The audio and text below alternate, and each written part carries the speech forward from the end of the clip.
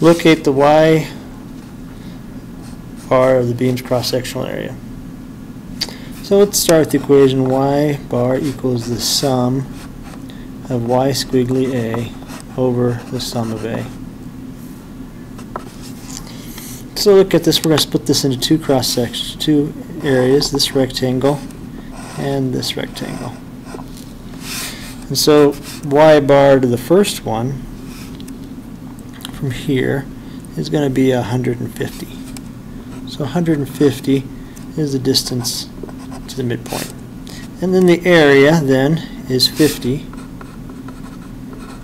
times 300 high. And this other rectangle up here, the y bar is 325. That is all 300 and half of 50. And then the height is 50 and the width is 300 also.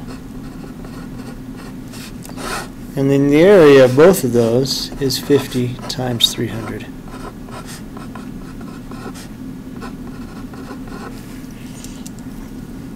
Summing all that up, and we get 237.5. And that's going to be millimeters.